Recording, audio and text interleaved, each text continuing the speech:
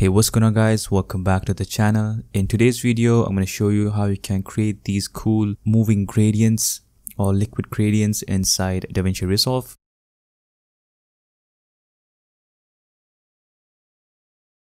Now it's actually quite simple. Let's start by dragging in our Fusion composition onto the timeline. Then let's go to the Fusion page where we'll be creating this animation. So I'm going to start off by right clicking and go to arrange tools and make sure that the to grid is selected. And then we're going to start off by dragging in our background node. So let's take a look at this background node on the left side of our viewer. You can just simply drag it, or you can press the 1 key on your keyboard to view this on the left monitor. Alright, once that's done, then you can click on this background node, make sure that is selected, and then you can click on this ellipse mask tool to create a shape out of it, and then we can just resize it and position it anywhere that you want. Let's just position it over here, and then what I'm going to do is go to background and change the color. So I'm going to click on it and I'm going to change it to a different color. So you can go with any color that you want. Let's start with this one, and after the background node, hit your spacebar and search for drop shadow. Not the drop shadow, you have to search for shadow. Just make sure you click on the shadow and click on add. Now if we take a look at this shadow node, you'll see nothing happens. So you just have to change the offset X, and then you'll see the copy of your ellipse. It's basically a shadow, but we're going to use this as a way to create more than one shape in this node tree. And then we're going to change its color. So let's pick any color that we want. So let's give it a red. And click on OK. If you change the size of ellipse, you can see the size of your shadow will also change. Basically these two are linked, so that's how it will work. Now we're going to copy this, Control C, and I'm going to paste it over, and we're just going to merge these two together. So I'm going to grab in a merge node, which is this icon over here. So just drag it in, and I'm going to connect the shadow to the merge, and I'm going to connect the merge with the shadow, the second shadow node. Now this will result in another merge node, so we can just view this by dragging it onto the viewer. And now we can select our ellipse, which is the second ellipse over here, and we can just change its position.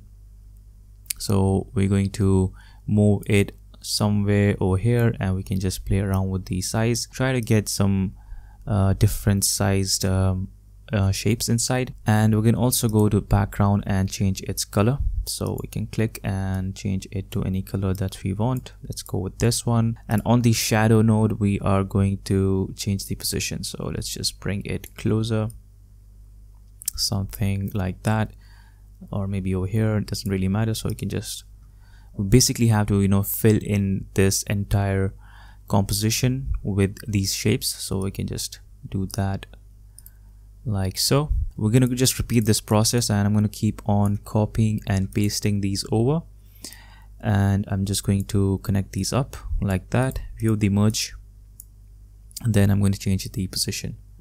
Make sure the ellipse is selected and change the position. Okay, and let's bring it over here and change the size, try to get a random look, and change the, you can change the shadow position, maybe put it over here, and change the background color. So we can go with a different color this time, and in the shadow as well we can just go with a different color. Similarly, you have to do this until you fill your entire composition with these shapes. So I'm just going to fast forward this part, and I'll be back when I'm done.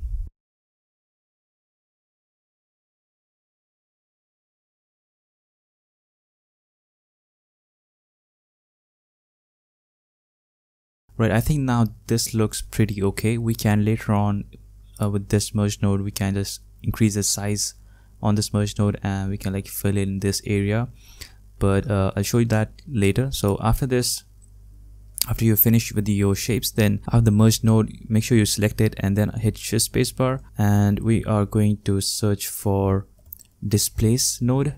Click on add, and this Displace Node needs a fast noise, so which is this second icon.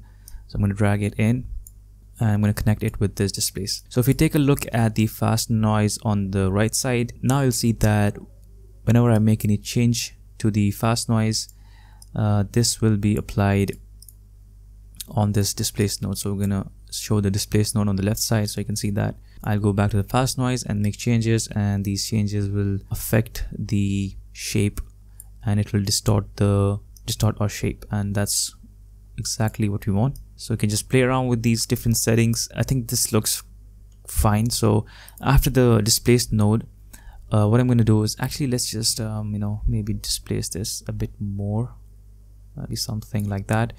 But you can at later point you can come back to this fast noise and change some settings. If you think your gradient doesn't look nice, you can just change it anytime you want. So it's kind of procedural, so that's really good. After the displace node, we are going to add another node, which is going to be directional blur. So search for directional blur and click on add, and let's take a look at this on the right side.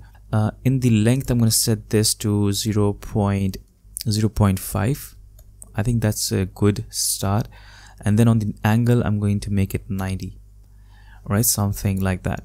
Just so that we can see this a bit better, I'm just going to quickly add a background to this. So I'm going to drag in this background node, and actually I'm just going to put it over here. And after the background, I'm going to add in a merge, like so. Connect this up with the merge, and I'm going to connect the displace to the merge, and we're going to connect the merge to the directional blur. Okay, so now you can see the background behind your directional blur. So yeah, you can play with the fast noise, and you can also go to the displace node, and it has some settings as well which you can play around. So let's try the refraction strength, and you can see that it really distorts the look of your gradient, but I'm just gonna keep it as it is for now. So let's just move ahead with the next step. So after this directional blur, we are going to add another node, which is going to be Vortex. So click on add. Let's take a look at this Vortex on the right side, and let's zoom out a little, and we can just increase the size of this Vortex. And there you have it. You can see that we have this swivelly background in this Vortex. So let's click on it, and we can also change the amount. So we can control the power over here. I kind of like this 0.2, so I'm just going to keep it like that. So you can play with the different settings. Size we already did, and then we have the angle, which also changes the direction. We don't want to do anything with the scale in here.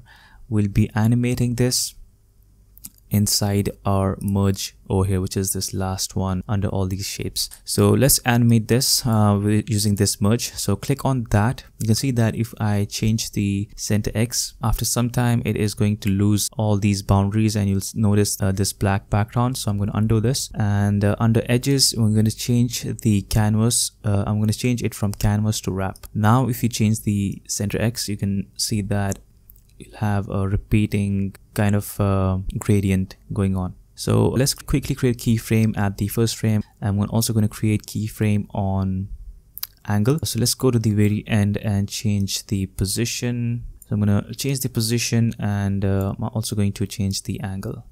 So yeah, that's it. That's how easy it is to create this animation inside this background. It kind of looks like the liquid is flowing. Finally, what you can do is you can, after this Vortex node, you can add a blur. Maybe you can add a box blur to it, and click on add. Let's take a look at it, and it adds a bit of blur to it. So you can just control it, and you can just reduce it down. This will help you to blend the edges of your gradient if that is what you want. You can also toggle it off and see if that makes any change. So yeah, you can just apply that and play with the settings, and just finally connect it up with the media out. So now you can go back to your edit page, and here you will see your gradient, liquid gradient animation inside your timeline. Obviously you can go back and create more of these shapes. You can go into the fast noise, change the way it looks. The possibilities are really endless with this. Maybe I'll just undo this, and you can see that sometimes the default settings are the best settings. Let's just leave that to default, and yeah, so that's pretty much it, guys. Thank you so much for watching this video. I hope you learned something new. If it did, then please make sure you like the video and also subscribe to the channel. Thank you so much for watching, and I will see you guys in the next one.